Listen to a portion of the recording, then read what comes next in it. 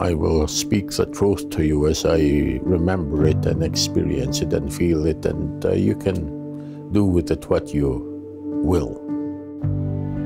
I was always ashamed of my origin. When it's time, learn the stories, the ones that came before you, the ones I inherit, the search to understand. I was removed and taken away from this community, my home community, as an infant, and I was moved to numerous non-Indigenous foster homes.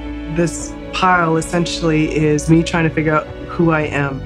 C'est pas rien que moi qui a souffert, c'est ma mère, mes grands-parents, c'est ma communauté. Ça a vraiment causé un impact dans ma vie. I quit.